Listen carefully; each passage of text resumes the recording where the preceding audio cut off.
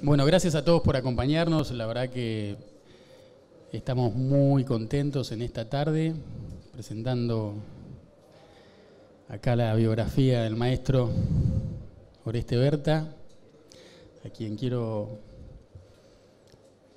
agradecerle especialmente que haya confiado en la editorial de la Universidad de Buenos Aires para publicar este libro. Quiero agradecerle a Raúl Barceló, que nos va a estar acompañando en la presentación, y ahora en 2 minutos nomás ya le voy a ceder la palabra a él. Pero antes de que esto ocurra, quiero decirles que están frente a un libro que probablemente que es excelente,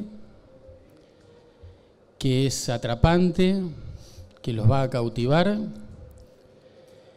y que seguramente solo refleja una pequeña parte de la gran vida de Oreste Berta y que enfáticamente les recomiendo leer.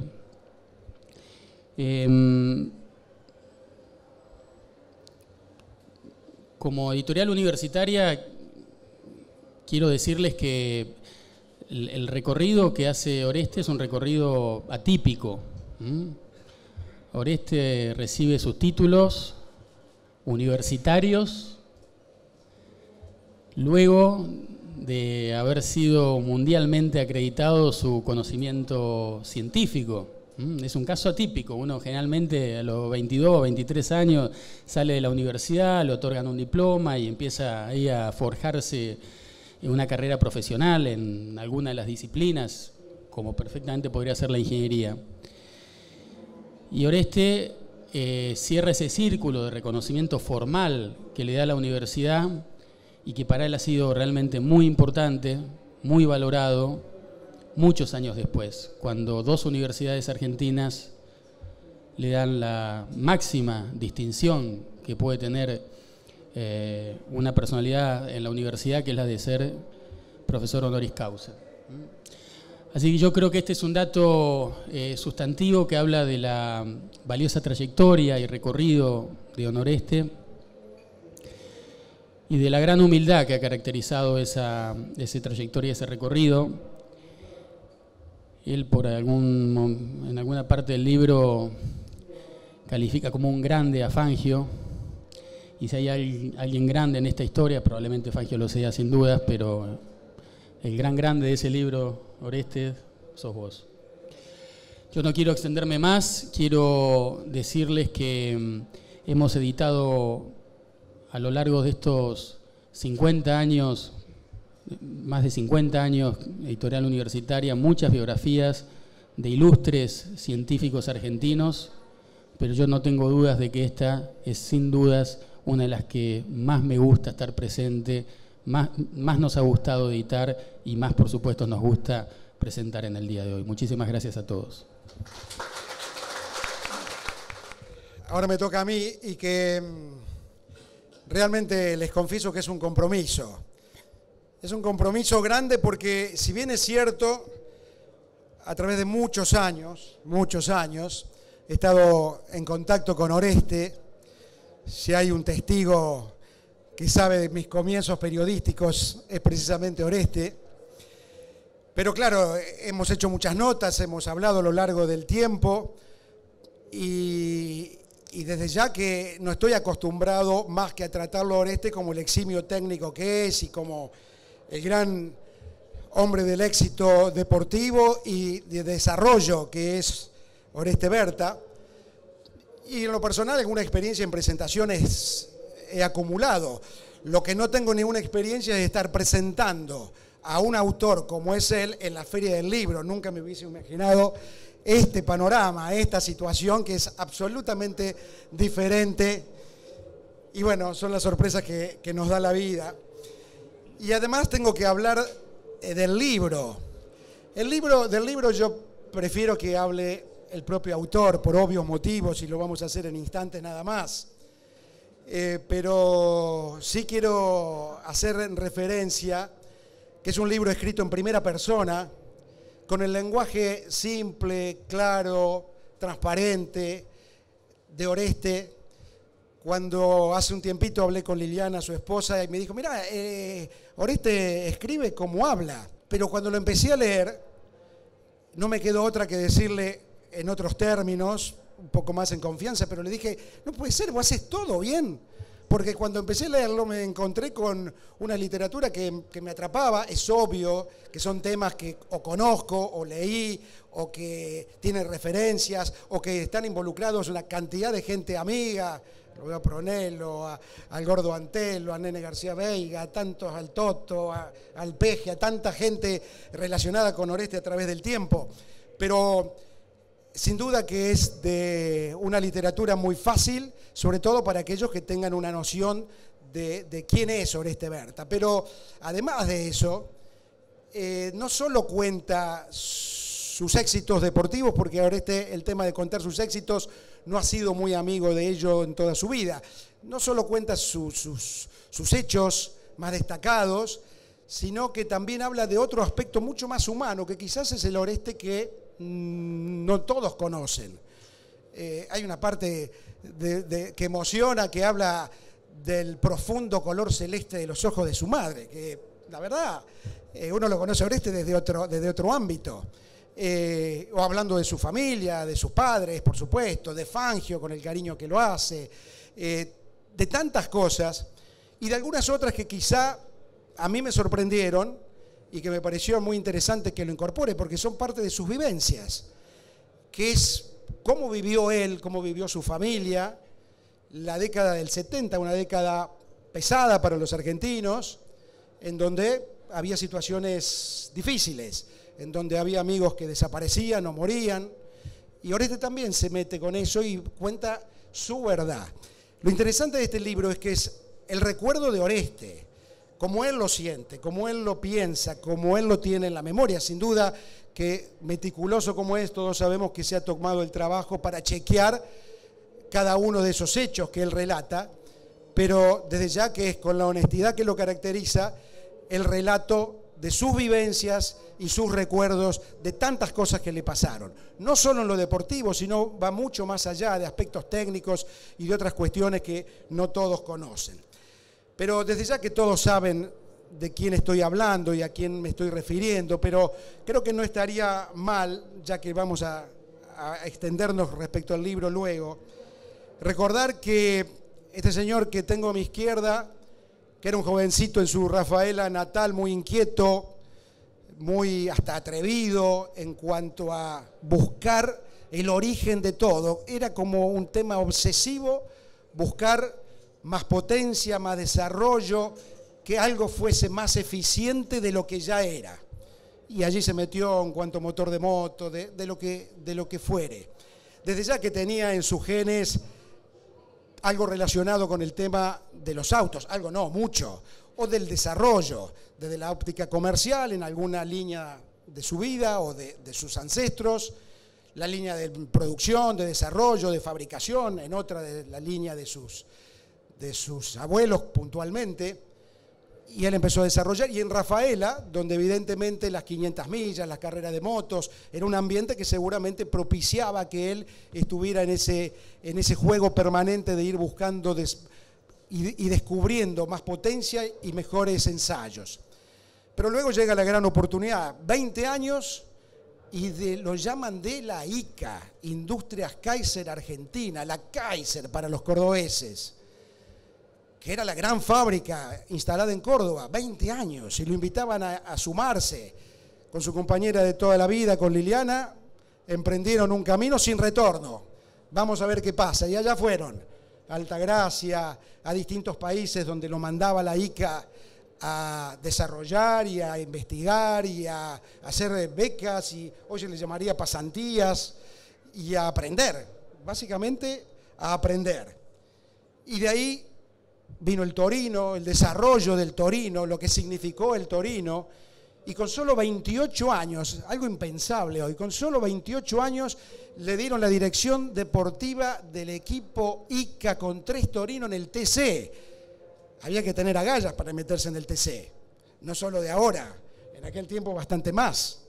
Y se metió y debutó y ganaron, Y ahí se convirtió la gran bisagra del automovilismo argentino. No hay duda que del 67 para atrás es una etapa y del 67 para adelante fue otra etapa distinta. Y a partir de ahí, en lo personal, con mi visión de jovencito de Altagracia, empecé a ver que Altagracia se convertía en una suerte de santuario donde iban los feligreses, que no eran otros que los corredores y los preparadores, a buscar a ese nuevo mano santa, a ese nuevo gurú que se erigía. Se convirtió en la reunión permanente de pilotos, preparadores. Altagracia fue otra a partir de ese momento. Uno miraba y frente al tajamar pasaba la liebre con alerón que salía a probar, o la nueva trompa de la 1,5 que salían a probar. Se convirtió en otra historia. Y a partir de allí, el garage de la casa fue un enorme parking de autos de carrera, y después vino la Fortaleza, y de ahí en más no paró más. De ahí vino la misión argentina, el Berta LR, el V8, la cantidad de monopostos, el túnel de viento, el TC2000 y la época de las imbatibles Cupefuego, la pista de pruebas, los Ford, el TC2000 y la innumerable cantidad de campeonatos, motores de aeronáutica, la relación con Ford Motor Company, que es algo que después le quiero preguntar porque seguramente ha sido de lo más excepcional que ha logrado Oreste. Y después empezaron los reconocimientos, dos títulos de profesor honoris causa de 2 universidades. En definitiva, se convirtió en el hombre seguramente más admirado del ambiente del automovilismo y del desarrollo relacionado con el auto. Y probablemente, como todos, ha tenido alguna gente con la que ha tenido discusiones, enfrentamientos, cambios de opiniones, pero hay un denominador común. Todos los que lo admiran y aquellos que pueden estar en una posición diferente, el denominador común es la profunda admiración y el respeto que le profesan. Hablé mucho y no dije de quién estoy hablando. Me refiero al mago de Altagracia, a Oreste Berta. En mi vida siempre tuve ambiciones, proyectos, bien determinada la dirección hacia donde quería ir. Por eso me fui moviendo de la manera en que me moví. Pero hay algo que nunca se me ocurrió que iba a hacer, y que iba a ser escribir un libro. Esto estaba fuera de todo lo pensado.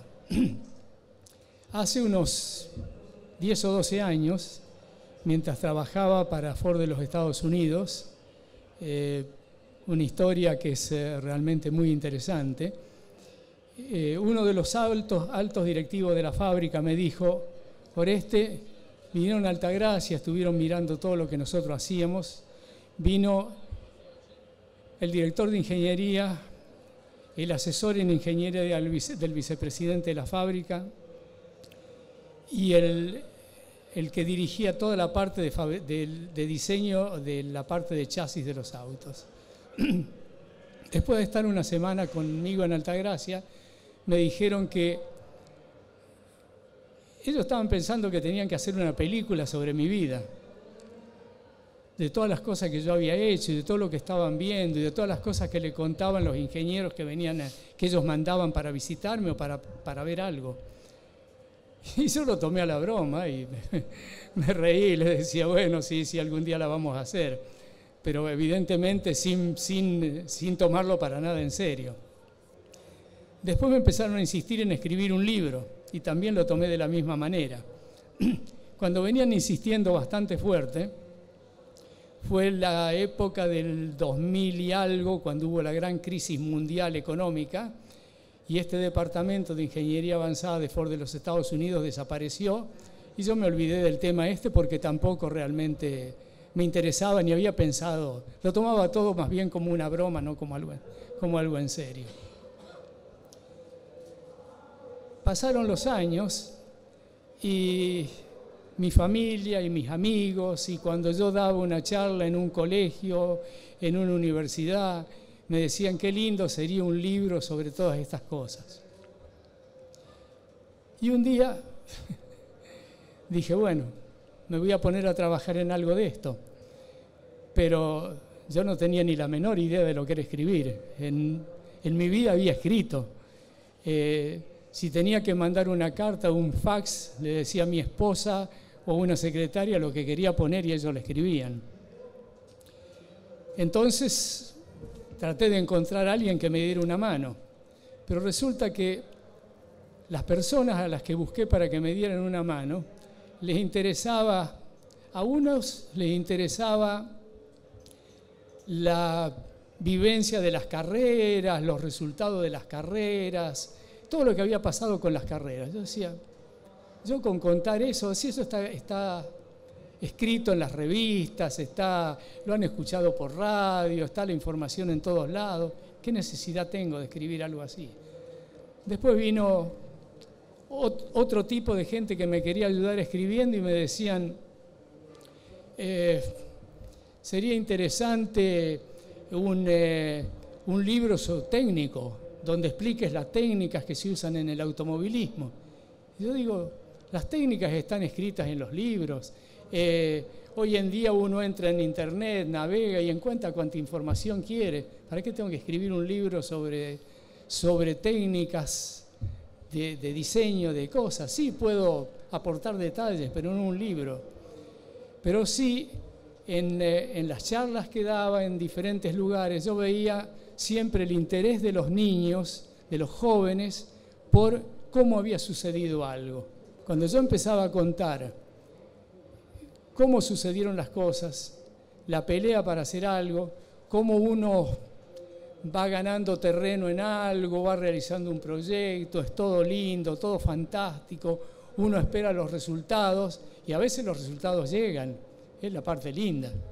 Y a través de mi vida he tenido mis tiempos de bonanza y los tiempos donde me pegué contra la pared y me caí, como me pasaron algunas cosas que uno dice, no le encuentra la razón por la que pueda ocurrir. Uno dice, ¿cómo puede haber ocurrido eso? ¿Cómo se pueden haber juntado tantas cosas en contra cuando uno venía viendo todo a favor? Entonces agarré y dije, bueno, voy a contar mi vida. Y trabajé varios meses escribiendo,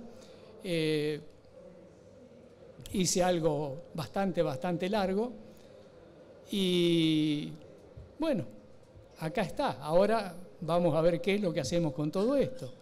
Un día lo conozco a este señor que está acá en primera fila, el señor Adrián Jaime, que estaba haciendo una película del Torino, y yo le cuento una historia de Nürburgring y después le pregunté por qué no la había puesto, por qué eso había quedado a un lado, y entonces me dijo que yo le había contado una cosa, otro le había contado otra y otro le había contado otra. Y entonces yo le digo, pero Adrián, yo me acuerdo como si fuera hoy, como si hubiera ocurrido hoy. Me dice, sí, pero los demás también. Así que esto me dejó pensando, realmente me hizo pensar mucho y digo, bueno, todo lo que yo escribí en el libro, ¿será cierto o no será cierto? Empecé a leer revistas, buscar información y qué sé yo. Encontraba que un tema, un periodista decía esto, el otro decía esto y el otro decía esto. Empecé a encontrar que los periodistas que me querían mucho, yo había hecho una cosita chiquita así y la hacían grandota así. Y el que no me quería tanto, eso chiquito lo destruía totalmente. Voy a contactar gente que ha estado conmigo en ese momento a ver qué es lo que me dicen. Y no es fácil encontrar gente que hace 30 años que no veo, 40 años que no veo o 50 años que no veo. Para ir tocando distintos tópicos, son muchos, les anticipo que el libro son casi 400 páginas, pero uno se las devora, la verdad que uno se las devora. Pero para ir tocando algunos de los tópicos que vayas relatando, por qué los vas incluyendo, no solo porque forman parte de tu vida. El tema de la oportunidad que te dan en ICA cuando sos tan joven, en una empresa tan pujante como era en ese momento, ¿fue realmente la oportunidad de tu vida? Yo diría que la oportunidad de mi vida es haber tenido los padres que yo he tenido. Tener dos padres...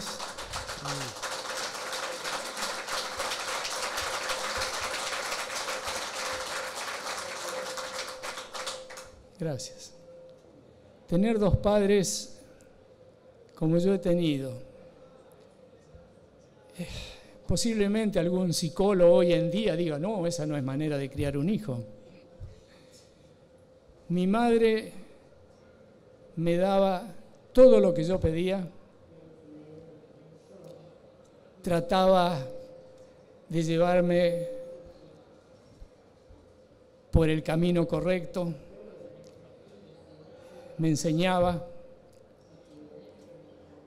pero si yo le fallaba, ya sabía lo que tenía que hacer.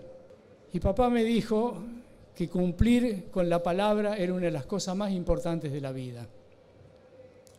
Y un día, cuando tenía 14 años, él me había ayudado a comprar un motor para armar una motito, siempre que yo no corriera en auto, no corriera en moto, porque él tenía, por problemas de familia, de su hermano que había sido corredor, tenía una cierta aprensión a todo lo que era competencias. Me dijo, a mí no tengo problema que estés en las competencias, pero no que seas piloto. ¿Me prometés que no vas a ser piloto?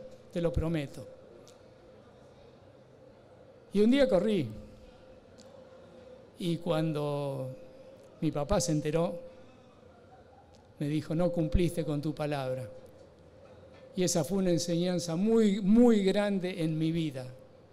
Yo siempre escuchaba las cosas que me decía mi padre. Y mi padre me decía, ninguna persona es completa si no conoce otras culturas. Dice, andar por el mundo y conocer otras culturas es importantísimo, porque uno ve diferentes maneras de pensar, diferentes maneras de encarar las cosas. Dice, y vos, si querés ser un hombre completo, tenés que conocer otras culturas. Entonces, cuando lo conozco a MacLeod, le digo que realmente estaba pensando, digo, él era americano, le digo, yo estaba pensando en ir a vivir a los Estados Unidos, quería trabajar en una fábrica de cosechadoras, porque era lo que yo hacía en ese momento. Me preguntó en qué parte de una fábrica de cosechadoras. Yo le digo, en la línea de montaje, le digo, yo había llegado ya acá a una posición, había sido ya jefe, mi abuelo yo tenía 20 años, a los 20 años fui jefe de producción de la fábrica de cosechadora de mi abuelo. Tenía, no sé, 20 personas a cargo. ¿Y trabajar en una línea de montaje? Digo, sí, trabajar en la línea de montaje, que me alcance para vivir, no me interesa a qué nivel, y aprender y conocer otra cultura entre medio de toda la gente. Bueno, me dice, yo voy a ver si, entonces, dice, ¿a usted no le gustan más los automóviles que las cosechadoras? Y yo le digo, a mí sí. Dice, bueno, yo a lo mejor le puedo conseguir un trabajo. Y terminé consiguiendo un trabajo en la línea de montaje de Kaiser Jeep en Toledo, Ohio. Y bueno, mi amistad con MacLeod siguió por toda la vida. Junto con el amigo García Veiga, que está acá, lo fuimos a visitar una vez a Estados Unidos. Fue una historia muy interesante, ir a la casa de MacLeod, caer a una hora impensada. MacLeod estaba durmiendo y Gas, su mujer, nos preparó la comida a la medianoche, con una condición, que a la mañana temprano nos levantáramos porque Jim MacLeod quería tener una buena conversación conmigo. Oreste, y ya que estás hablando de automovilismo y de esa primera etapa, se te venían las cosas muy vertiginosamente. Vos con 28 años sos nombrado director general, no solo director técnico, director general del equipo Torino para incorporarse al turismo carretera. ¿Para vos era un suceso más o tomaste conciencia de lo que era? Porque Pasaron 50 años y todavía hoy seguimos pensando lo importante que fue eso. No sé cómo lo tomé en ese momento. Yo tenía otra idea. Les resultó muy difícil convencerme para hacer eso. Para mí mi vida estaba en Europa y realmente me quedé en la Argentina porque se sumaron mucha presión que no hubiera sido suficiente por parte de mi padre y por parte de MacLeod, donde me decían todo lo bueno de estar en la Argentina, pero no lograban convencerme. Y Alejandro de Tomaso, con quien yo iba a trabajar en Europa, cuando le comenté lo que me habían ofrecido acá, me dijo que estaba loco yo, que de la manera en que me lo habían ofrecido y todo lo que se juntaba, no podía dejar de aceptarlo, y que además lo que él tenía para hacer conmigo se había cruzado algo en el camino y estaba totalmente parado. Con respecto a esa etapa, ya tenías mucho trabajo, como lo decíamos en el prólogo, y en un momento dado aparece la fortaleza, no de un día para el otro, pero sí con un gran esfuerzo, y aparece eso que, para seguir uniendo las frases anteriores, se convirtió en la catedral de los talleres. ¿Cómo surge eso? Pero hay otra cosa, yo creo, muy importante antes de esto. En el tiempo que todavía yo no estaba trabajando con los torinos, que estaba jugando todavía con los Renault y el Renault de turismo, los Renault de turismo nacional y el Renault de turismo de carretera y todo eso, lo conocí a Juan Manuel Fangio y nos hicimos amigos. Y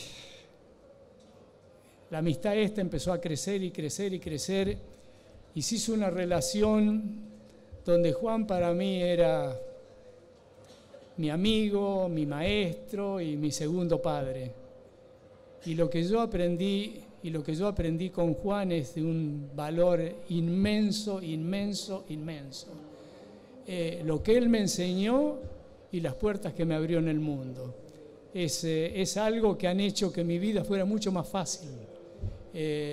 Porque tener un maestro de semejante dimensión hace que las cosas después se realicen mucho más fácil. Es muy tierna esa parte cuando te referís a Juan, pero decía, por supuesto que venían muchos trabajos y tuviste que hacer, bueno, un lugar donde poner todos esos autos que iban a parar allá en el garaje de la casa, bajo los árboles, ahí frente al golf, y apareció la fortaleza. Y bueno, ahí está de nuevo otra historia que, digamos, que empieza de una manera, para mí, trágica, digamos. Cuando yo creía que tenía el mundo en mis manos, yo era un personaje dentro de ICA Renault, ya en ese momento, donde tenía todas las puertas abiertas, donde hacía todo lo que quería, donde tenía todo, no me faltaba absolutamente nada. Y que de la noche a la mañana me digan, señor, se cerró el departamento de competición, usted puede elegir algún trabajo que le guste acá o irse. Si usted se va, nosotros le proponemos ayudarlo de tal manera. Y mi vida para mí era en ICA, no era afuera. Y nuevamente los consejos de los amigos, los consejos de mi padre, empecé a hablar con mis compañeros de trabajo y para todos era más que se me abría una nueva oportunidad que no el terrible problema que yo veía. Y bueno, salí de la fábrica y empecé, como decía recién, trabajando en el patio de mi casa bajo los árboles con el equipo, con los autos que iban a representar por un tiempo a la empresa. Y después por de nuevo, por iniciativa de mi padre, empezamos a pensar en hacer un taller. Yo pensaba hacer un galponcito para tener los autos ahí adentro. Papá me decía, bueno, pero en vez de un galponcito hagamos algo así. Total, tantos premios económicos había recibido, porque en ICA, por la contribución que yo hice a la empresa, me lo pagaron con creces. Me dieron ayuda económica de todo tipo. Y lo del ingeniero se da muchos años después. O ingenioso, porque o ingeniero sin título. Rafael Balestrini, otro gran amigo, un día me dijo, ¿sabés de dónde sale la palabra de ingeniero? Por alguna cosa de las que nos pasaban. Es de ingenioso. Dice, nosotros somos ingenieros porque somos muy ingeniosos. Ah, bueno. Digo que finalmente el título que te sentiste de alguna manera frustrado de no haberlo tenido en su tiempo y forma, mirá de qué manera lo venís a tener y en el prólogo del libro hace referencia a eso, ¿no? 2 títulos de profesor honoris causa, doctor honoris causa, de 2 de las universidades más prestigiosas de la Argentina. Qué orgullo, Oreste, ¿eh? Sin...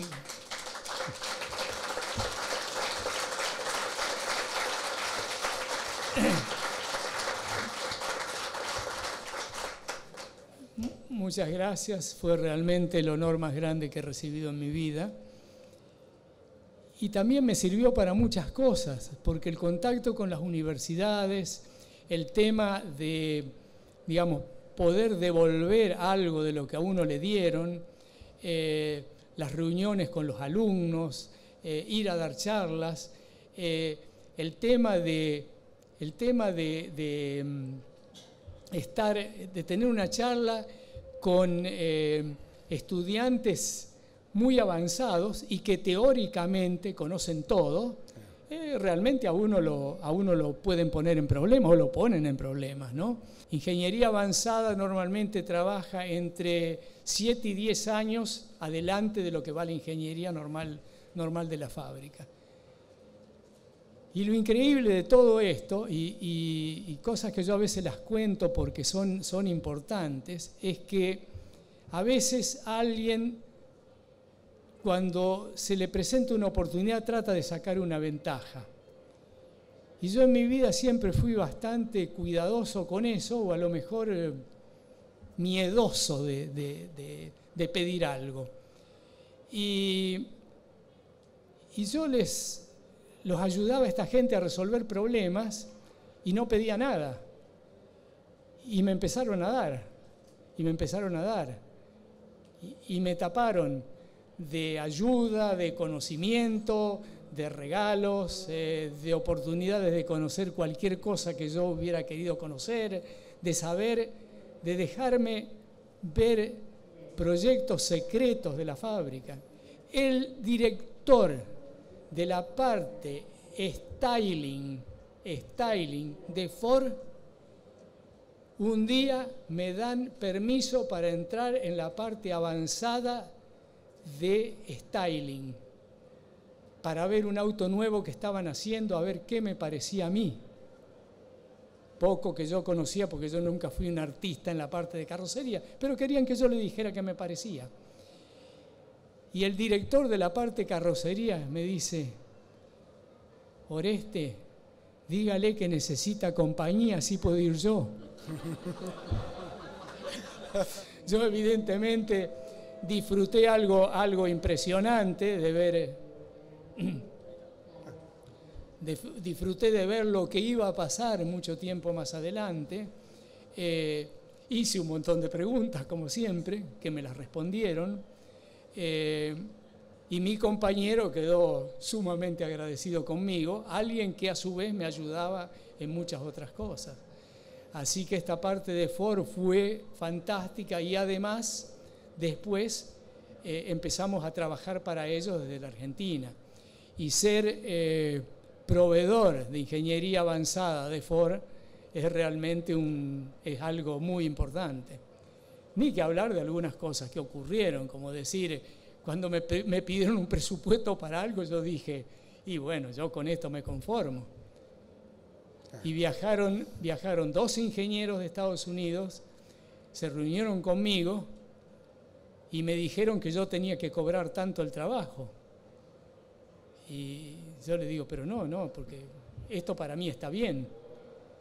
Y yo pensé que acá, ya empecé a pensar en algunas cosas como se mueven en este país. Y me dice, Oreste, si nosotros pasamos ese presupuesto que vos has pasado acá, allá se van a reír y van a decir, ¿qué trabajo va a hacer por ese presupuesto? Y me pusieron algo así como 3 veces lo que yo había presupuestado. Y me dijeron, bueno, esto te va a servir para bancar otros proyectos que estás haciendo. La única cosa que me pidieron, como yo los había alojado en un lugar muy barato de Altagracia, que pagara yo el hotel, porque si ellos llevaban esa factura los iban a echar de la fábrica.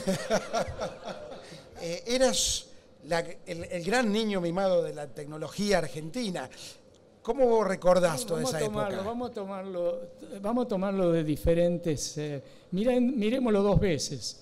El primer año, y cuando hicimos tanta demostración como hicimos, yo diría que la enorme cantidad de la gente, el enorme porcentaje, lo que yo había hecho era una cosa de mago, ¿no? Bueno, todo el mundo se desvivía en elogio, todo fantástico, fantástico, fantástico. Cuando al año siguiente fuimos a correr de nuevo y se nos presentaron una cantidad de problemas, entonces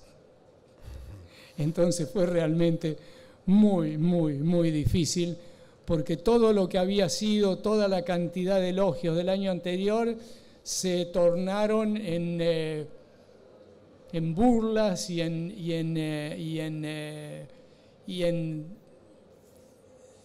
no todo, o sea, había razones fuera de lo que yo podía hacer que habían influido para que eso pasara. Y sin embargo, poca gente lo tenía en cuenta y mucha gente, decía, bueno, Oreste tuvo problemas, pasó tal y tal cosa, por eso no pudo hacer las cosas, pero el trabajo yo lo había realizado y se trabó por algo. Pero también hubo cantidad de gente que dijo, al final este no sabe nada. En esa época de la Argentina, o uno era el mejor o no era nada. Nos vamos 48 años atrás y la misión argentina fue uno de los hechos que más se recuerda hoy. Es impresionante, Oreste, cómo, bueno, vos lo vivís, cómo la gente sigue recordando y casi que esa leyenda se agranda día a día. ¿Cómo lo recordás vos y cómo lo recordás en el libro? Bueno, yo creo que son leyendas. Se acuerda la gente de esto, de aquello. Para mí fue una etapa más en mi vida. Hay algunos que han realmente, la carrera fue algo fantástico para ellos, todo lo que pasaba, lo que se hablaba, lo que fue para la Argentina haber hecho una cosa así. Para mí, recuerdo mucho el sufrimiento. 84 horas prácticamente sin dormir, no es fácil. Los problemas que se presentaban, cómo resolverlos, cómo organizar las cosas, escuchar a veces uno hacer todo un plan detallado de lo que iba a hacer y de los por qué y de los pros y los contras, y nos pasábamos horas con Fangio en el dormitorio sentados ahí para que nadie se arrimara a escuchar lo que decíamos en las conversaciones de cómo lo íbamos a planear, cada uno de los detalles, y por ahí la gente dijera, ¿esto qué están haciendo? ¿Vienen acá? ¿Qué vinieron a divertirse? Entonces, Fangio decía que yo tenía que los ensayos los tenía que hacer yo, que yo era el que tenía que probar los autos y todo, que los pilotos lo principal era que tenían que conocer el circuito, dar vuelta día y noche, día y noche, día y noche, hasta que lo hicieran de memoria, eso era lo más importante de todo. El auto de carrera lo iban a manejar en un ratito después, pero el auto había que hacerlo andar, y que yo era el que lo tenía que hacer. Así que yo era horas arriba del auto de carrera, trabajando con los mecánicos, hablando con Fangio, haciendo planes, y entonces por ahí alguien decía, los pilotos andando en unos cachivaches, Oreste divirtiéndose con el auto de carrera. No es manera de organizar una cosa. Y nosotros planificábamos cada una de las cosas. Yo venía y le decía, Juan, el auto pasa esto, a mí me parece que lo podemos resolver así, necesitamos ayuda de alguien afuera, tenemos que encontrar a alguien que nos dé una mano en Italia, en algún lugar de Alemania. Yo siempre tenía alguien, algún amigo en las altas esferas que me decía para dónde apuntar. Y así íbamos y buscábamos esto, buscábamos lo otro y solucionábamos los problemas. Oreste no solo presenta su libro hoy, sino que mañana a la mañana en el Senado de la Nación, Oreste va a recibir la distinción, el orden de mérito, el premio Domingo Faustino Sarmiento, que es el premio máximo que entrega el Senado de la Nación. Así que merecido el aplauso. Las cosas bien hechas finalmente se reconocen y uno recibe el pago por lo que hizo.